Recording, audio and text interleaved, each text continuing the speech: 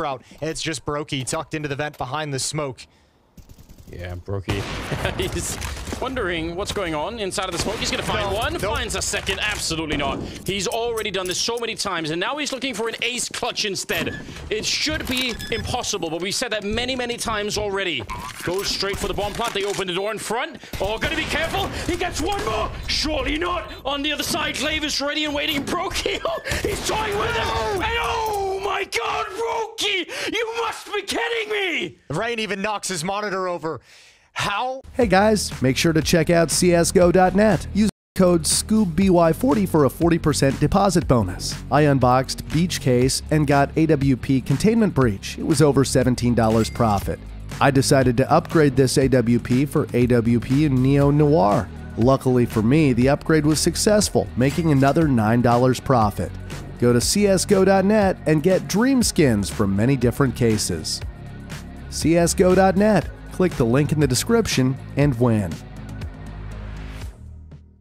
Within this bomb site, and niko, he's got tabs in point blank. Searson's going to give good cover. These are the stars of Big looking to align for their 5th round win. niko emerging and a no-scope straight into the chest of Tapson. Bomb dropped on site. He hits Searson with the nade, and if niko can finish this clutch. Oh, that's so close to the mark, but it's just not on the money. And Searson dropped, spotted by niko. 7 seconds as he's looking to use this clock. niko! Just a couple no-scopes for G2's round win. Yeah, right. He IGLs and ops. Still times it nicely done. Dupree gets 2 players off of this. 8 seconds left, point blank, off fight. Oh, Monacy. We're on. Yes, we are. A little bit of clutch sprinkled in for an attempt at G2's 1st round win. No! Apex tries to jump across. Lethal mistake. You do not survive a clash versus the kid. And now Monacy gets into the pit. It's him versus Spinks. A kit on the CT side, but a white hot on Monacy. Like thunder. niko gonna chop down a couple players, push this one onto Searson. He's hunting the clutch in the 1v3, and he sees the easy headshot. That's Hunter demolished, but JKS and niko still very much alive. Between the two of them, no utility. Second frag for Searson and the 3rd. Oh, let's go. Little bit of clutch goes Big's way. Yeah, hell yeah. Live as well, so 2 CTs still within this. Flashbangs stun Big momentarily, and they don't round that penultimate corner. Not until Monacy's ready on the angle. Here comes Fab, and wide swing. Gets both with the Galil, and dies through the smoke to Hunter. So Searson, how about the back-to-back? First shot to JKS, Hunter over top, and Searson swallows him. Damn, that's in about 30 seconds. We got 2 Searson clutches back-to-back to bring Big back into this game. And Blame F coming from the other side of the map. I don't think Brokey's going to see what's coming. There's the peek. Oh, he adjusts. Somehow he does find it. Over to the B-bomb side we go. Utility spent. Farlick's going to hear that. But these footsteps, I believe Config could hear all of these. So, yeah, there's no trickery. There's no sneaking around anymore. 17 seconds. Gonna run straight for it. It will be a miracle if he can even live through the first fight here. 10 seconds on the clock, just running out with that AWP. Oh my God! He still gets it! It's impossible! And now it's a 1 versus 1. Config has got to be sweating bullets right now. He comes in for it. Yes, the shot! An absolutely out of this world clutch from Brokey. And look at him, he's actually going all the way through underpass. So Magiska's going to draw some attention. And it could come down to the overextension from Electronic. It's going to be very hard to read that he's this far back, but he's starting to come up now. Oh, and Vic goes down. Electronic trades him out. And now 1v1, Magisk low. But the bomb, he needs it. Ooh, and Electronic, a little shoulder dance. 15 health there makes the difference between Electronic and Magisk. So if he puts the bomb down right about now, ooh, he's coming back to look. He's going to get found out. 14 seconds. There's the smoke, but this Molotov, they can't extinguish it. So they're going to be on top of him, and he's going to have to hold on it for a long time. But theoretically, he could do some real damage with it. He's going to throw it right away instead. Maybe a little bit too soon there. They still have plenty of time on the other side. Although the kit, I think, is all the way out on the B hallway, so not even anywhere close at the moment. So they may need to push a little bit quicker than they want here. And he's just hiding close. They have a Molotov on their own on Holzer. It's going to be the AWP up first, and Floppy trying to take it over, but what a win! Fiku with a 1 versus 2 clutch. You can see how much that matters to him. Yeah. Dupree has the flash. ZywOo's got the firepower, but ZywOo also not much health. dupree's got the kill. The trade frag's there. niko looking for his 22nd kill in 16 rounds, and he may not even need it. The time decides. It's 12 for G2 and an easy T-half, perhaps. Played well, perfectly. Crosshair, that was a nice play. Good read. 2 versus 3. They're pretty close to it here. Flanking through Donut as well at the same time. Farlick with a second kill. He might have brought his team back into this one. They're low on health, but still, Twist has no real estate to stand on. He's out in the open, feeling very lonesome, but fighting to the death, taking down Sip and Blame. If it's so low on health, he might have done it. Triple kill on Twist right here and hiding behind the box. Oh, he's so good. He's already seen him.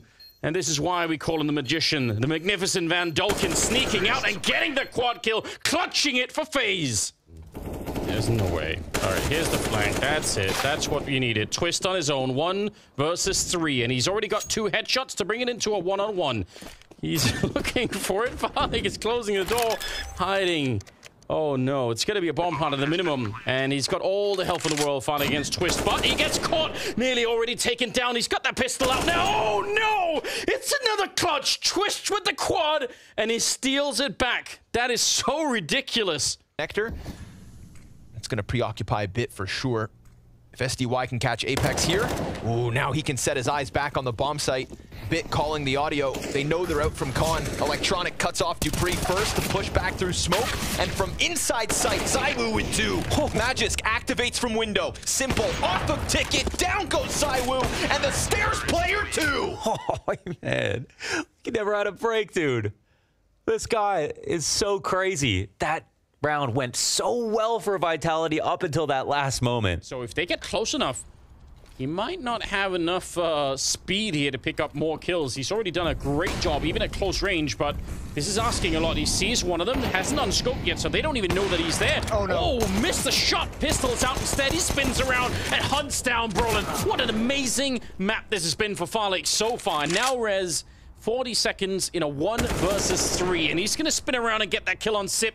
Glaive is coming in. He's already low on health, and Red is the headshot to clutch it and take down Astralis. And he knows it as well. He's thinking about it, just waiting for the bomb plant. There it goes right on top. And they don't even get the bomb plant. It actually blows him up before he put in the last digit. That's amazing. 1 versus 1 now in 30 seconds, and dupreeh's already playing under the mind game here. Looking on top of the smoke, hoping for a quick peek from Flames. He's not getting it, though.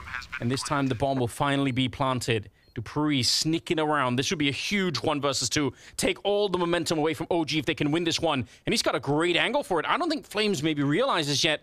If he could have picked up another grenade in the process here, but there's not that many places that Flames could have gone. dupreeh surely knows. He hasn't heard him fall down. He knows exactly. Oh, he's managed to figure it out. This is amazing. A 1 versus 2. And what a clutch for dupreeh to get himself into the game. Bench for the previous round. Rain going to try and pick up the pieces. He's got the first of 3. Transitioning over towards the A bomb site. Molotov holds him at bay. Doesn't want to go for the long rotation through Temple. He does have a kit.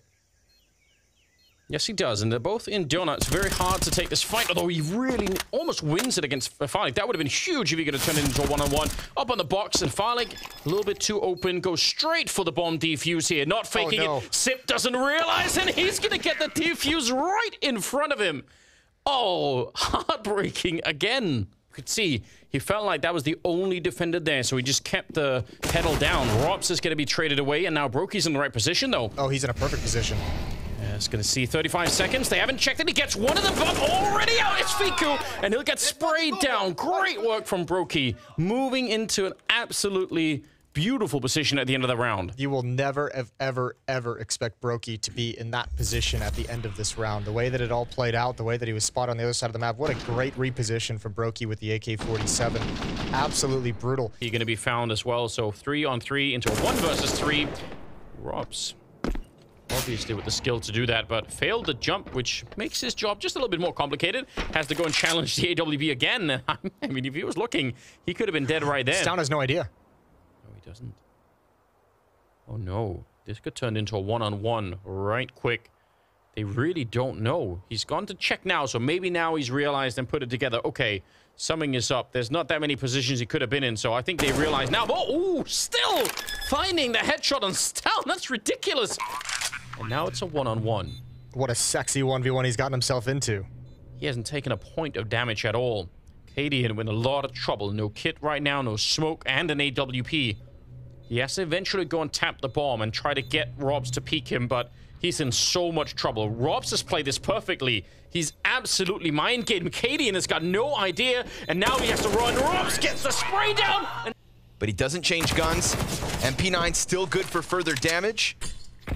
Frag. Oh, they throw him back and forth. And niko comes out on top, but there's the trade frag at the very least. So a 21-7 Monacy will be able to grab that bomb and try to close this clutch. Yes, but he calls it the fake plant. He can now get closer. Monacy is just trying to figure this out. It's not going to be possible for him to know for sure, of course, if Perfecto left or if he was coming in slowly. But it looks like he's waited enough time that Perfecto's second-guessing this. Well, I can't believe that. After hearing the bomb get fake planted, Perfecto tried to immediately run over to the other site. Now he's got a way harder clutch to win. Oh, that's tough. Damn. But Monacy's not going up into Palace. He's going to play for the fight. Putting himself into a position to potentially die. Perfecto making a ton of sound, though. So, what? He doesn't win the duel. What? Yeah. Exactly. No, that's true. Yep. Okay.